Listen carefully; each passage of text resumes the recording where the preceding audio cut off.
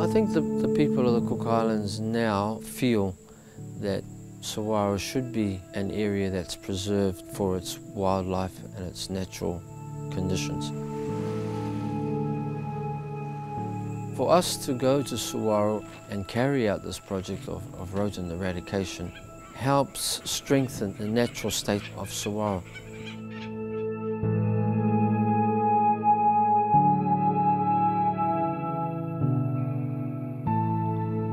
The Pacific Secretariat of BirdLife International has had a program running since 2006 of restoring sites that are of international importance for birds. Suwarrow is in the top 1% of sites internationally.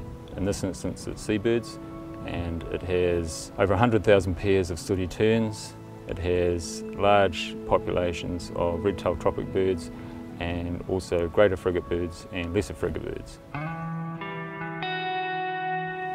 As soon as it starts to get sort of dusk, the rat activity increases markedly. So within the space of a few metres, see one or two, if not several rats running around. Push it over to your left. The biggest challenge is definitely just clearing the tracks. I can't understate how difficult that task is in terms of the physical challenge, if you like.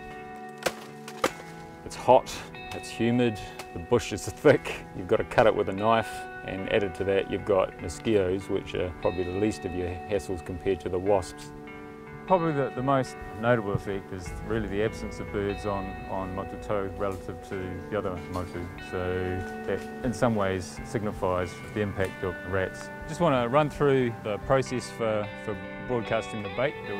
At this stage it's really just making sure that we get bait everywhere, we don't leave any gaps, and then following on from that, fine weather continues. The forecast is good, so we're expecting no rain for at least the next 3 nights and hopefully longer.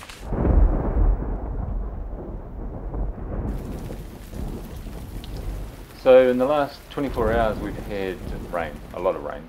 Unfortunately what that has meant is that the bait that we've put out on Motu has got wet.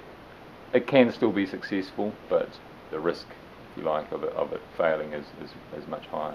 So now we're just hanging back to wait for a good break of 3 consecutive days without any rain, so we can lay bait on this island on anchorage. We of course are going to rebait too. Today saw us heading over to the Gull Islands, a set of 4 islands east of Anchorage. On the first island, the larger one of the 4, quite a few lesser frigate birds nesting. The male, of course, is mostly black with a couple of white spots under its wings. They have this really large red balloon which pops out and gets inflated on their throat, so it's probably one of the things that they attract the females to.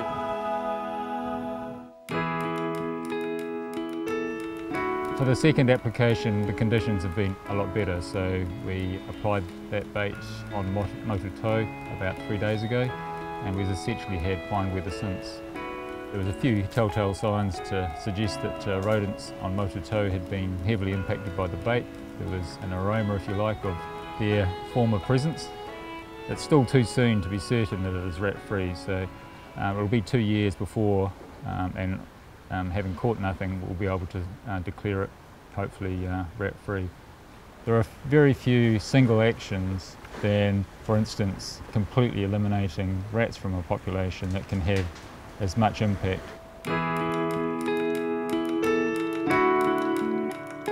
The birds are special to these islands here, and we treat them as a partner.